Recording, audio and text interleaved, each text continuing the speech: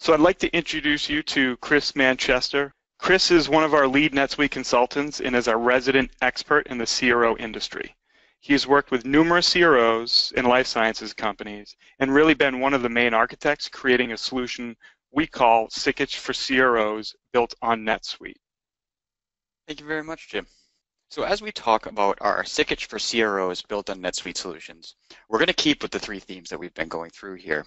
Managing multiple solutions in one application. What does flexible billing mean? What does that look like? And what are the types of use cases we've handled through there? And what is faster study execution? How do we make the operations more efficient leveraging the NetSuite platform? So within managing multiple solutions, like Jim mentioned earlier, when we walk up to a new CRO client, we typically see that they're using 6 to 8 applications across the different functions. The theme of the presentation is to decrease the amount of applications involved in this process and limit the reliance on manual workarounds and spreadsheets. Traditionally, there have been many applications needed to support the areas of sales, operations, and finance. So when we talk about the silos, what we're doing is really representing these three functional areas. And let's take a look at what area each of these areas is responsible for. Within the sales department, sales is responsible for things like pipeline management, estimating and quoting, managing activities, and those activities could be events, tasks, phone calls, emails, contacts, all the necessary tools to manage sales and prospective opportunities. Sales also has the responsibility of signing new contracts. Measuring against quotas and commission plans is a large part of what we do in a typical sales organization. But again, there's no correlation into operations and what's ultimately invoiced to the customer. Within the operations department, operations is typically responsible for project management, often considered study management, so you'll hear me use those terms interchangeably throughout the presentation. Operations is responsible for scheduling projects. They're responsible for sample receipting or inventory management. And this is somewhat unique to the CRO industry in that we actually have to tie these sample receipts and inventory management to studies or to projects. Operations is responsible for time management. How are we using our resources? What is the actual performance of these projects? And then ultimately study execution. How fast can we move a project through the execution process, and do we have the right tools and the right visibility to make decisions? Lastly, we'll talk about finance. Finance is responsible for invoicing, for collections, project profitability, which is often a #1 report we get asked for, budgeting, financials, and consolidations if we're managing multiple legal entities within the application that also use the same process. Now, when we come across a new engagement, we typically see a few common traits. We see a standalone CRM system that does not automatically feed any information into operations or finance. We see a homegrown or multiple homegrown standalone project management systems with limited insight into pipeline or invoicing or financial results. We see inventory systems that do not tie into project or study management. And then quite often we see QuickBooks on the back end with manual invoicing and zero revenue forecasting capabilities. When we start to merge these operations onto a single platform, which we dub Sikich for CROs built on NetSuite, we start to see a certain amount of values. The #1 value we see here is access to information. We see increased visibility across these departments, a single source of the truth when we're coming to a status meeting, a sales meeting, an operations meeting. We find decreased reliance on standalone applications that don't talk to each other because it's either too costly or too hard to integrate them. We have robust reporting because we can start to report on information across these different departments that we may not have had access to previously, and better communication and awareness of upcoming work. Now, I categorize these values into a downstream value and an upstream value. When we think about downstream values, operations now has the ability has visibility into future projects. Finance can automate invoicing and forecast future revenues. From an upstream perspective, sales can view project execution to more accurately estimate and price processes based on historical results. Project managers are up to date on financial and invoicing statuses. Now, as I go through the next sections here, we're going to break this down into a process we call bid to bill. And we're going to walk through opportunity management, quoting, estimating, and pricing, project management, and invoicing. My next slide depicts an opportunity record in NetSuite. And what this does is it starts what we call the bid to bill process. And very simply, the bid to bill process is how well can a CRO organization bid a project, execute a project, and ultimately invoice that project. And the opportunity record is typically the starting point. From an opportunity record, we have the ability to track things like close rates. It provides answers to the following questions. How many opportunities have we closed this quarter? What percentage of opportunities do we close? And what is the average opportunity size? From a pipeline perspective, we can start to get information such as how does our pipeline look in terms of the likelihood of closed deals? Can we currently present an accurate pipeline to management? And what decision can our organization make based on the current pipeline? The last bullet point about an opportunity is, again, the transition of information from department to department. Can we now have the ability to do early resource planning? We can communicate to operations the quantity of future work coming down the pipeline. We can identify early detection of staffing gaps or overstaffing, and it allows for a proactive project management for imminent deals.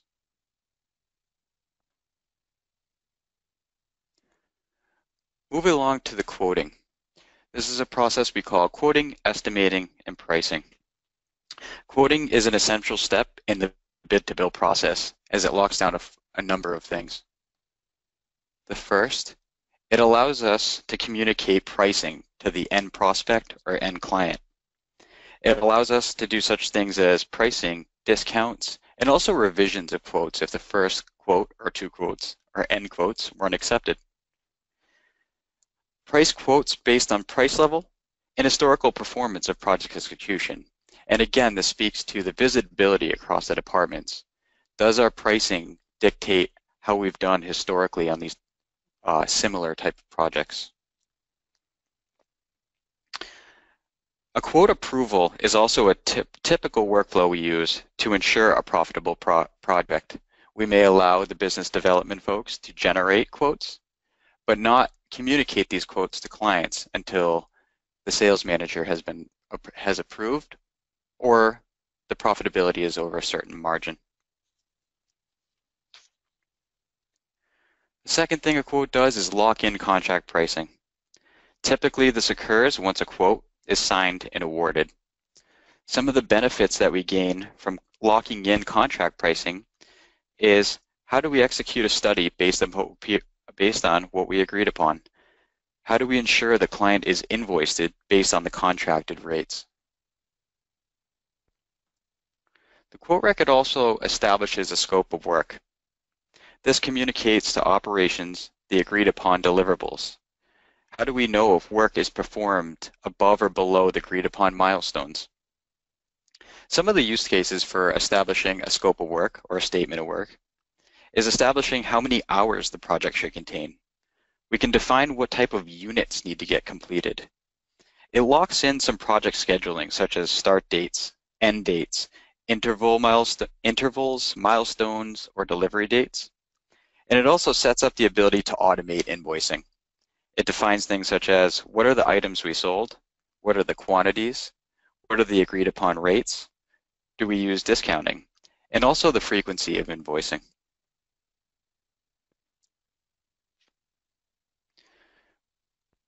Moving from the quoting, estimating, and pricing, like Jim mentioned, we have the ability to automate project starting.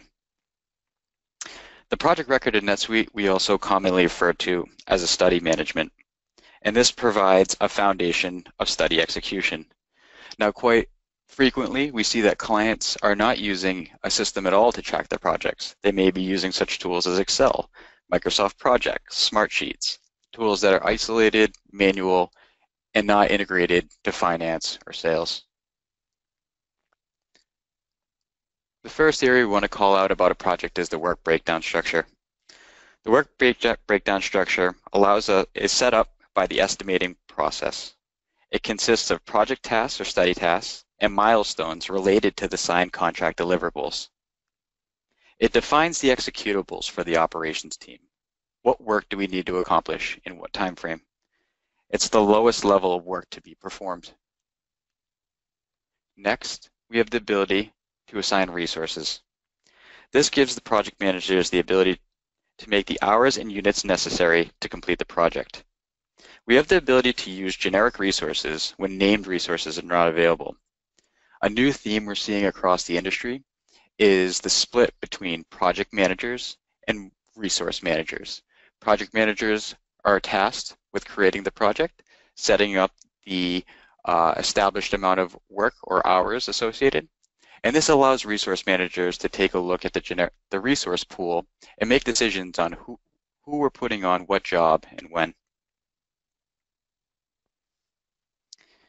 This allows us to staff projects accurately and provide real-time information on project changes and change orders. The next thing a project allows us to do is establish budgets. And budgets can be defined at multiple levels. We can define budgets at the project task level, and this gets into what we call job costing. We can define things like billing budgets, cost budgets. We can also define budgets at the project level, which gets into baseline and variance tracking. And when we talk about variance tracking, we have the ability to do our variances at a certain amount of levels, such as hours, dollars, and also timelines.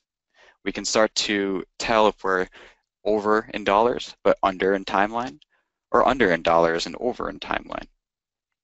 We also have the ability to do project budgeting at a GL level. Very important is the ability to measure profitability against projects. It provides answers to some commonly asked questions we get right up front when starting a new project. Is this project profitable? Would I estimate or price this project the same way next time? Are we staffing this project with anticipated resource to maximize margins? Does our revenue match our contract price? How do change orders affect our performance? Lastly, it gives us the ability to communicate the project plan. Now, this communication can be both to an internal perspective. When is this project likely to start? When is it likely to complete? But also from an external perspective. We may have an obligation to the client to tell them if the timeline is slipping or if it's coming in ahead of time.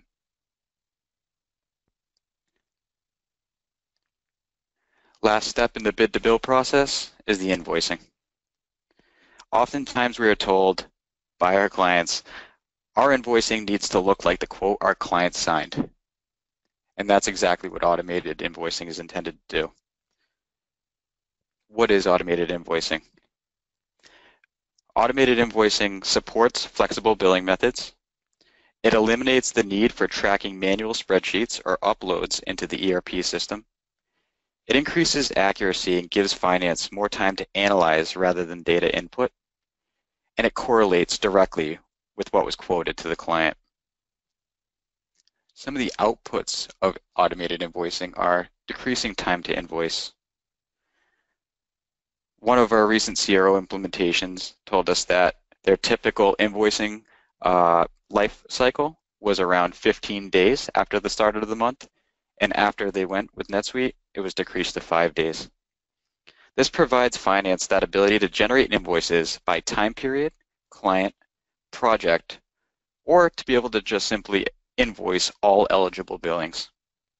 It removes the dependencies of constant communication between operations and finance to produce accurate invoicing. Now, a typical workflow we see here is for, like Jim said, the operations team which may be chemists, clinical technicians, to enter time, to enter unit completions on what they did during a certain time frame. Finance would then generate the invoices through our automated invoicing process, and then a project manager would be responsible for approving the invoice so that the client is invoiced what they anticipated. We find that there's an increase in collection efficiency. As a result of on-time, accurate invoicing, clients often find improved collection times with fewer questions. Inquiries by clients are backed with easy-to-get-to data because of the access to information. This process also allows for more teams to be involved with the collection process if needed. Operations, sales operations, and finance can all be involved. And it allows finance to produce measurable revenue by study to be able to tie revenues directly to studies.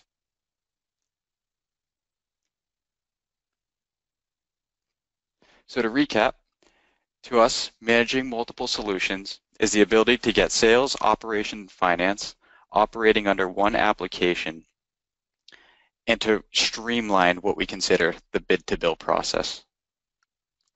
Next, we're going to move in to the concept of flexible billing. When we enter the CRO space, we find that there's a lot of different billing methods, and like Jim said, these different billing methods can be used in a single project. What we've done is we've defined some of the most common billing methods that we've seen, and we'll talk to a few of them here. The first is time and materials. Time and materials is a very common services-based model where we're able to bill for the time entered and the materials bought against a particular project. Time and materials can be billed as is with standard rates, or they can be given upsells or rates above time and material for flexible billing within T&M. A common theme we're seeing is unit-based billing. And unit-based billing is a non-labor-based billing based on unit completions. Unit completions are defined by the client. A unit may be such thing as a study, a document, a bucket of hours, or any particular deliverable. Unit-based billing can be forecasted and tracked over a certain time period. The next is pass-through costs. Oftentimes, we're required by the clients to buy things for a particular study. We're able, through the procure-to-pay module, to pass things over to invoicing and again decide to put a markup or not. A project may be defined as a milestone project. There may be certain percents or dollar values tied to the completion of certain milestones. Milestones are visible across the organization and can be completed by a number of roles, including project managers. And lastly is fixed bid. And fixed bid can take two forms. Fixed bid could be I'm billing based on a percent complete, or I'm billing based on a certain predefined interval across the study lifecycle.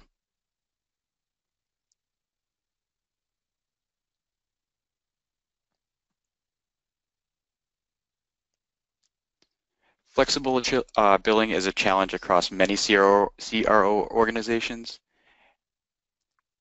and Sikich has provided a way to be able to use the different billing methods within one study across the organization. The last topic we'll talk about here is faster study execution. Where do we see efficiencies within operations? The first area we can define efficiencies is sample receipts or inventory management. Oftentimes this is dictated by whether the organization is a preclinical versus a clinical organization. We have the ability to tie receipts to projects, and this gives a holistic view of what material are we using for a particular project, how much have we used up, and what do we have remaining. We can tie search attributes such as lot number or serial number tracking, and also freezer management if there's a certain attributes we need to track about it. We also have the ability to track inventory movements or transfers if material is transferred between projects or disposed of. The next area is around time management. We have the ability to tie time to projects for actual project costing. Typically, employee labor is the largest expense of a CRO. Time may be related to billing, if we're doing time and materials billing, and may also be related to revenue recognition. We have the ability to analyze variances against budget for time. Next is resourcing.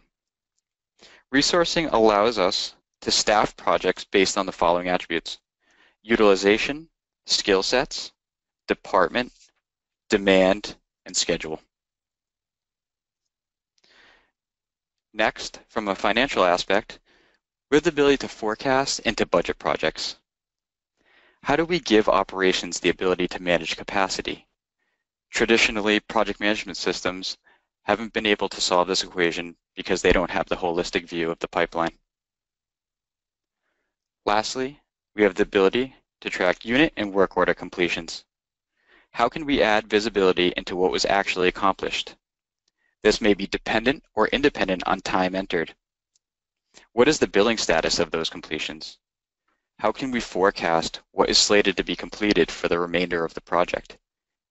And how do we forecast unit completions for revenue recognition forecasting? So to recap, the three issues that we see across all CRO organizations are managing multiple solutions, often siloed, the flexible billing methods that we see with the CROs, and how do we faster bring a project through closure with increased visibility.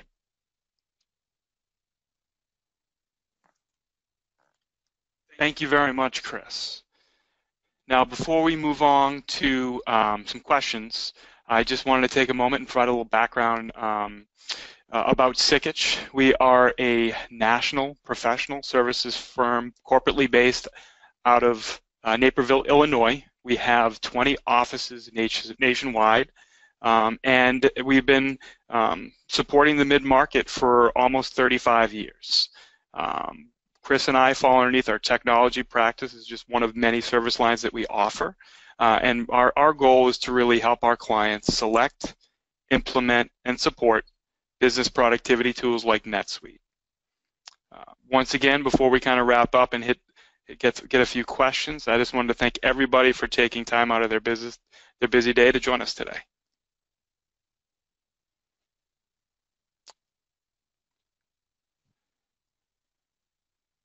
Now, Nicole, did we have any questions from the crowd? Yeah, thanks, Jim. So we had a couple questions that came in. The first one was, how does this solution manage project change orders? Yeah, that's a good question. So project change orders are a trend we see across the CROs, and again, across a lot of services-based companies. So change orders can take the place in the bid-to-bill process at any point. They can be new opportunities causing either more projects or more project tasks, and they can also be updates or additions to existing projects.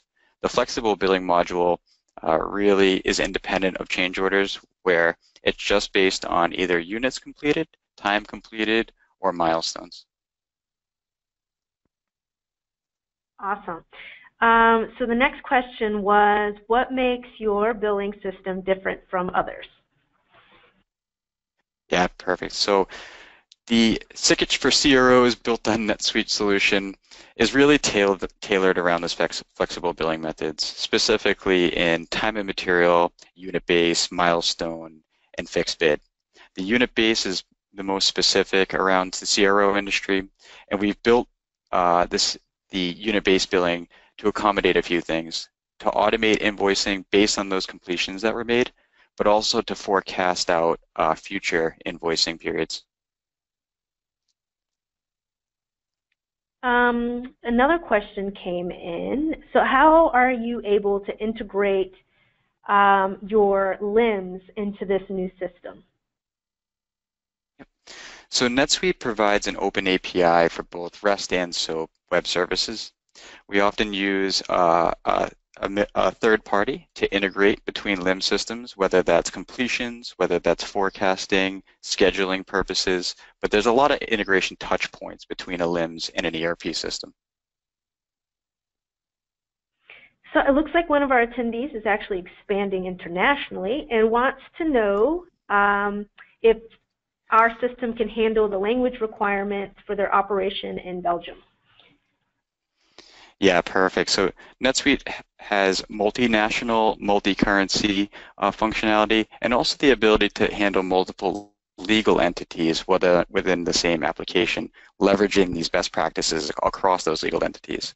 It has language functionality across a lot of different foreign languages, and also a very robust tax reporting engine to be able to handle the local statutory requirements of each of those subsidiaries.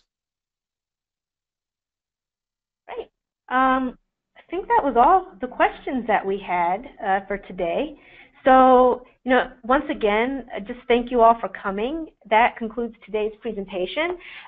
Thanks, Jim and Chris, for your time today. And please look for our follow-up email that will alert you to the on-demand status of today's event so that you can review any material you missed or simply go over it again. So on behalf of the Sikich team, thank you all for joining us this afternoon.